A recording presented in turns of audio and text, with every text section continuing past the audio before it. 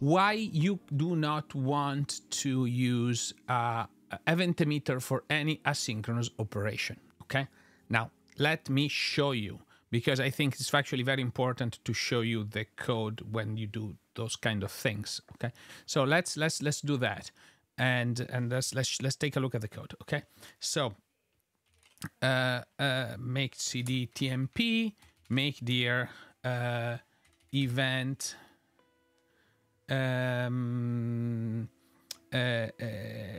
event async. Okay, so here we go. We have event async, and let's I npm init, yay. Then I want package JSON type module. I want to use ESM. Cool. So here event.js. Okay, so what we want, we can get an event emitter. So event emitter from node test. Ooh. And then you have your event emitter, and you have event on test, and you do console log test event, and then event emit test. So we run this. Oh, it doesn't. Oh yeah, not the test, events. Event, here we go. Events. Okay, great. So here we go. A node test event, and so we have with this. Why you cannot use an async? Why making this async is problematic? Okay, so this seems okay, right? I run it. It's totally okay. Now there is a big difference here. Okay, so let's go back here. Let's move it and make it throw new error, test error. Okay, you see this is crashing as you would expect, but you can always do that.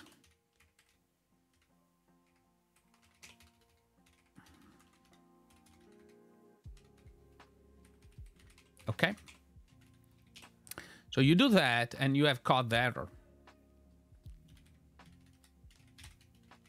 So technically you can manage and handle errors that happen within your asynchronous with your synchronous event handler, because emit is actually fully sync. But it is a but. What happens if there is an error here? If this is a sync. Now I cannot handle this anymore. And there is absolutely no way you can handle this manually.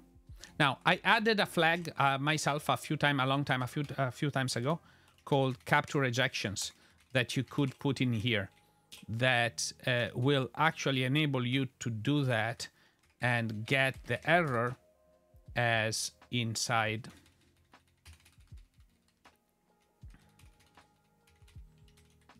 this. And now you can handle them, and because it's capture rejections, you can capture them and so on. However, this flag is not enabled in almost anywhere, and I'm not convinced. It's like I would not rely on it. Okay, I don't think it's a good pattern, so don't necessarily do it. Let's talk to the second reason. This is the first reason, error handling. It's tricky. It's a tricky business. The second reason, why it's very hard to, it's not recommended, okay? It's like that, okay? So let's say that we have console log, okay? And in here you get buff of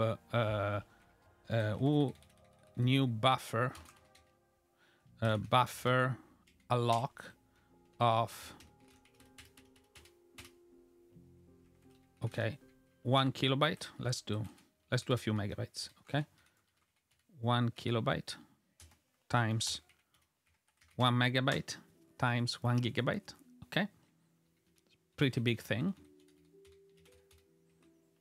Okay, and this and returns this for whatever reason, allocates value, and this is there. Okay, now what happens if I run these 100 times? Well, yes, nothing. Why nothing? Let me add a few more.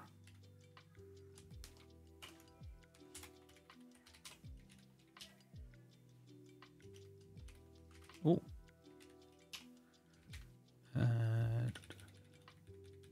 Okay, let's do that. Wait. Import. Set timeout as sleep. Here we go.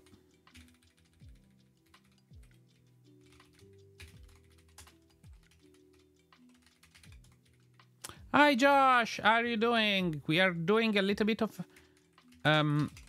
experiment on event handling, asynchronous event handling, and showing the problems that these arrays that you can erase, that you can have.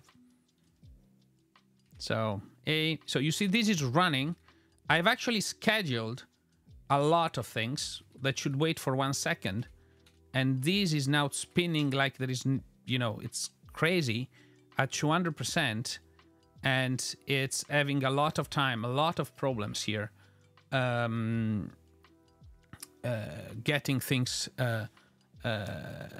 completing. Okay. Why? Well, because it has allocated a lot of promises. Okay.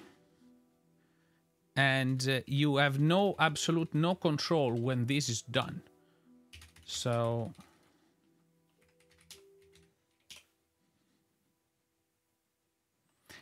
yes, sorry, not correct.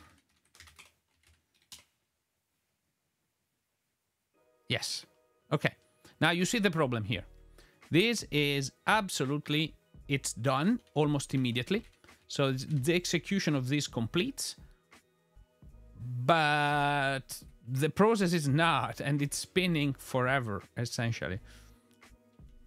Totally completing its promises, its stuff. It's completely running like there is no tomorrow at this point in time. And this is essentially the reason why it's problematic. Okay. So yes, I have 64 gig of RAM of this machine. So it's I use 32.7 mostly, 32.6, something like that. Anyway, I hope this is clear on the problems, on the reason. There is no way to control the concurrency or anything when using asynchronous. Hi, Josh. If it's only one node, how much RAM could it take? Yeah, quite a lot. Like it has allocated like 397 gigabyte, and it still keep growing of virtual RAM, this process. So I don't know when it will end. So right now it's basically it's fake memory. It has 4 gigabytes, almost 400 gigabytes of fake memory. So much fun. Okay. Anyway. Yeah. So okay. I hope this is clear on this problem. Okay.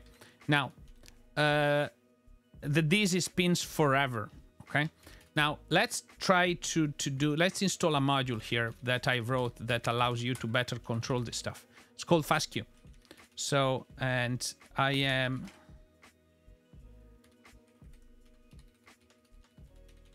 you can, okay, let's copy this and call Q.js.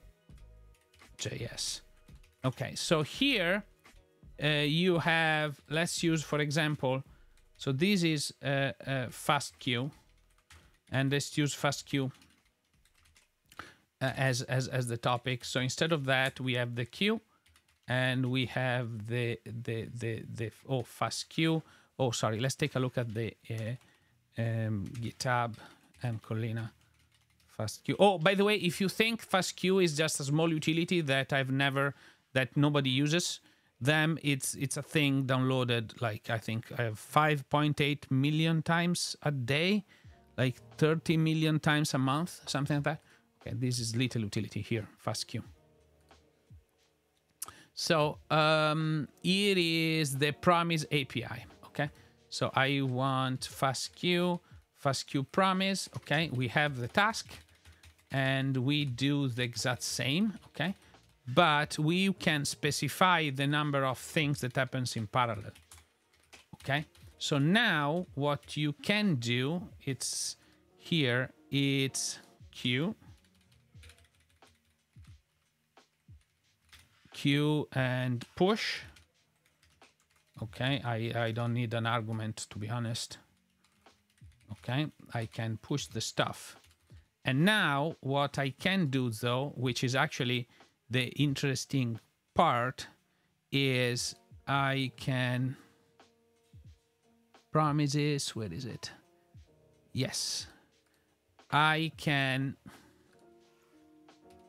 do await Q drained, which will wait for all the tasks to be completed. And, you know, I could, for example, do a set interval here that prints well, I don't care. So here, when it runs, I could, you know, console log the Q dot length, so we see what's going on. Okay, and now I can, oh sorry, node Q, and now you can see this is starting to print them, and now you can control the parallelism. And as you can see, this is actually the resources of my computer are actually managed better now. This thing that we see running is OBS, so it's not that stuff is OBS. So now this is going well, so maybe I can try to raise my parallelism to 100, and this still allows me to control the stuff in a much better way that does not saturate my application. Okay, and it's still running at 100% of CPU, whatever, but now it's better controlled. Okay, I can do things here because I have this information. Okay. Now you might want to ask. So this does not use worker thread behind it. This is literally just for in-process queuing. Okay. Now, if you need a same concept, but for the same concept, but for PubSub, there is this concept called EventEmitter, which essentially does what it says on the tin. It's the same logic.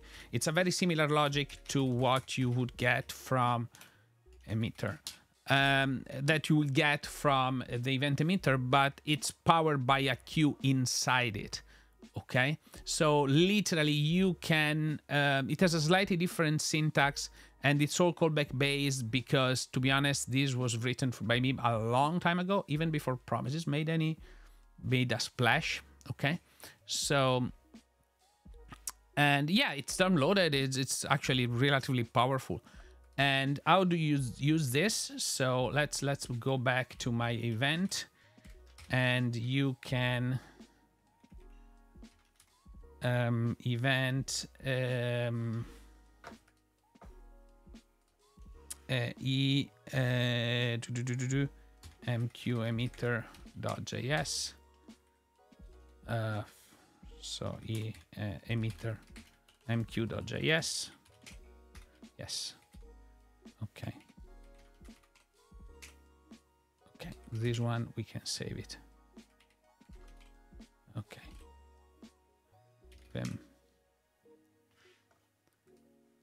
So here we have this. Now let's take the MQ from EventEmitter, and here instead we do MQ. We create our MQ.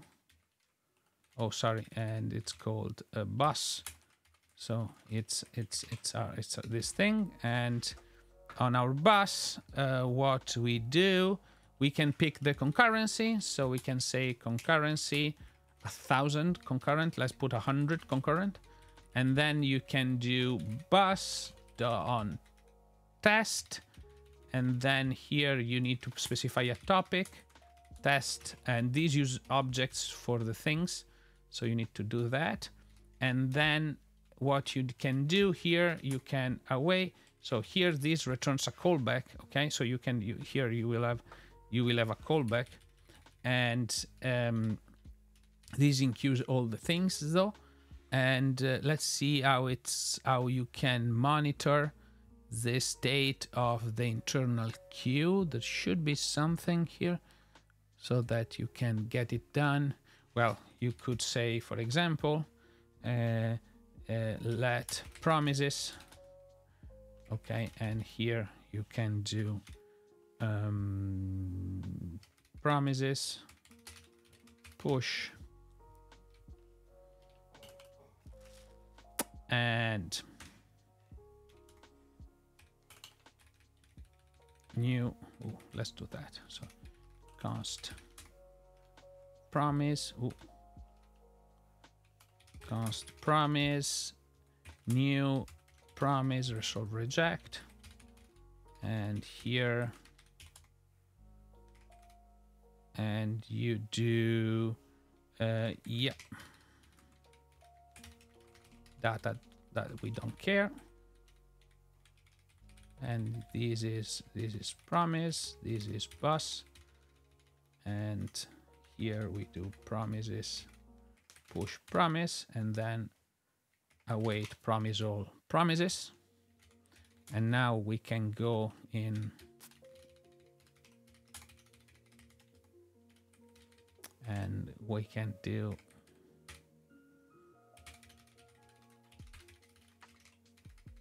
okay, and now we can do node MQ, and as you can see here what they are happening. And again, the concurrency is managed, so it's yeah. Oh, sorry. That is, haha, I made a tiny bug somewhere here because this is not a sync. This is still RCB. Sorry. And this is very old code, as I'm afraid. So async function process. Yes. Here we open up a function and we do data CB. So run. And we call it run. Yes. So we reset the queue essentially. And now you see it's running forever and ever. Now, if you lower down the concurrency here, let's put it at 5, you will see that it does 5 very quickly. It stops, does 5, and does more. So this is actually a very good way. This is very performant, okay? This EventEmitter is actually very performant, and it's at the basics of a lot of other things that I do. There's a few backends, so you can use Redis and MongoDB if you want to, and Aerospike for whatever reason. At some point, I want to do one for Postgres and possibly create maybe a promises a pattern on top. So because I think this is, people would want a promise.